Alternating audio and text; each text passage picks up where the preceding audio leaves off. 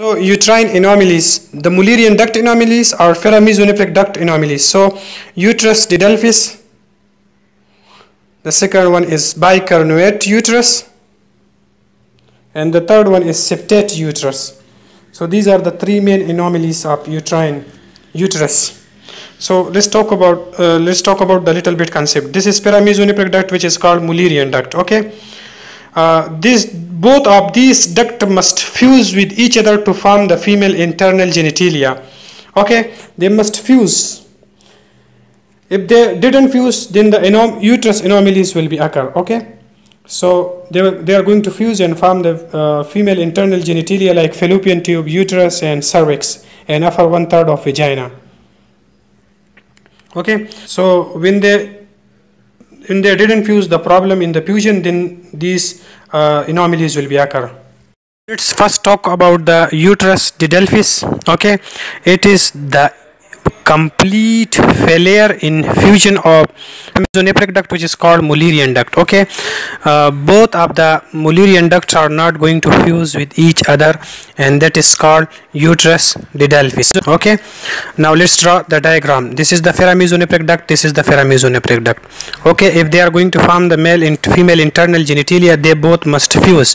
If they didn't fuse with each other, they are going to lead to different anomalies, and if there is complete failure in the fusion, they will lead to uterus didelphys. Okay, so in this diagram I am going to draw and show you that there is going to be the two uterus and two cervix and two vagina and two fallopian tube. Two fallopian tube is the normal, but here there are two uterus, two cervix, and two vagina. So two uterus and two cervix and two vagina. Okay, but in this case there is possibility of pregnancy. Okay, so the pregnancy is possible in the uterus didelphys.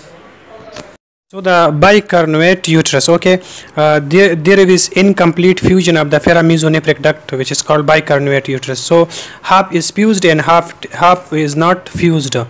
Okay, like this portion is fused, so there will be one cervix and one vagina, and so one vagina, and this portion is not fused, so there will be two horn of the uterus, and that's why it is called bicornuate uterus. And two horn uterus will be attached with one vagina and one cervix. Okay, so let's draw the diagram. In this diagram you will see that there will be two symmetrical uterus, two horn of the uterus, and one cervix and one vagina. So this one side, this one is the one horn of the uterus, this is cervix. Okay, sorry for the spelling, this is cervix, and this is another side of the uterus, another horn, and this is vagina. Okay, so you see the two horn uterus is attached with one cervix and one vagina. This is called bicornuate uterus. But here is the problem, that there will be increased risk of complicated pregnancy. Okay, and there will be also problem in the pregnancy loss. There will be early pregnancy loss.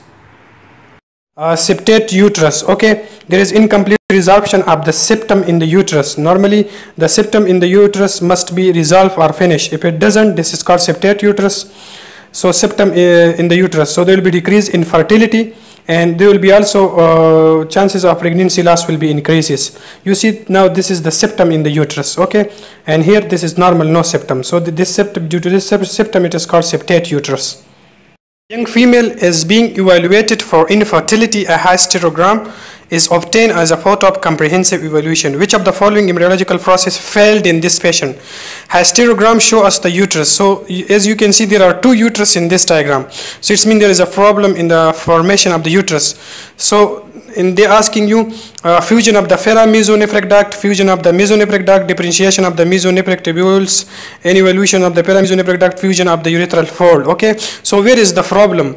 I mean that there is the failed in which embryological process.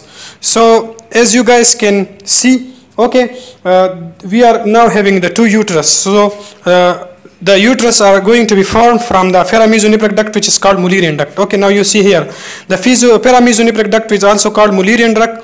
Mullerian duct, to the help of maternal estrogen, they both are going to form the fused, and they are going to form the female internal genitalia like fallopian tube, cervix, and upper 1/3 of the vagina and uterus.